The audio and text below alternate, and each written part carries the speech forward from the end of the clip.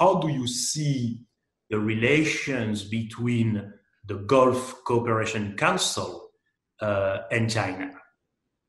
I think this is a great handshake.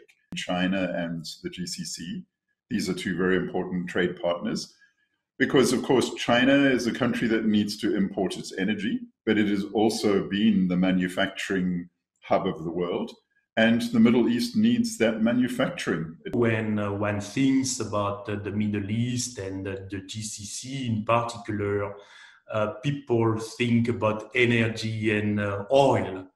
But being in the UAE, being in Dubai, you would know very well that the GCC is also about the smart cities, the concept of smart cities. How do you see the connection between the COVID-19 and this notion of smart cities? What we are seeing in smart cities, governments working together with the private sector, together with the infrastructure providers, with healthcare, with energy companies, with waste management companies, with the citizens of those of those cities, yes, to come to a way of making it much more convenient for the population of those cities. And having a smart city enables that.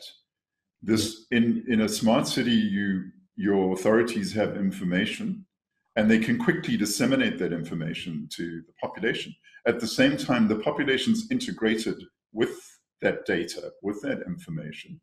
So they are providing information back and data back to the city authorities. So this is a very synergistic and helpful environment to have. Now, of course, there will always be security questions, and that has to be looked at carefully, because we have to respect and acknowledge and maintain the privacy of people. Don't you think also we can think about these new Silk Roads as continuity or continuities between smart cities? The smart cities that we have in China, in Asia, in the Middle East, in Europe, and of course in Africa.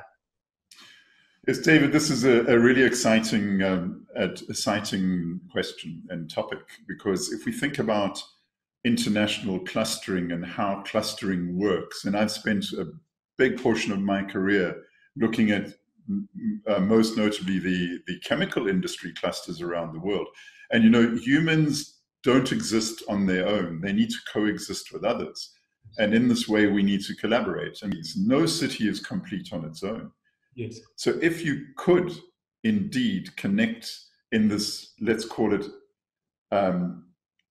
road, yes, belt yes, type cluster, yes, an ecosystem of cities with different strengths, with different weaknesses, yes, I think this is a very visionary concept. It will be very powerful. What is fascinating in your narrative, in your presentation of the issues, is that you insist very much on the notion of collaboration. I think, and I'm hopeful, I believe in the resilience of humankind, yes, and we bounce back. We have this bounce back ability.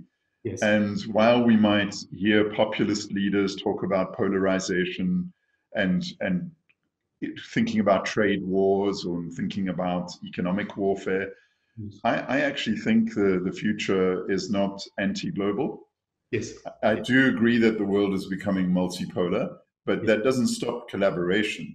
Exactly. And human beings are not complete on their own. And I was also very happy, Fred, that you did not mention a return to a new normalcy or new normal, because it seems to me that your vision is more about evolution and a progressive evolution.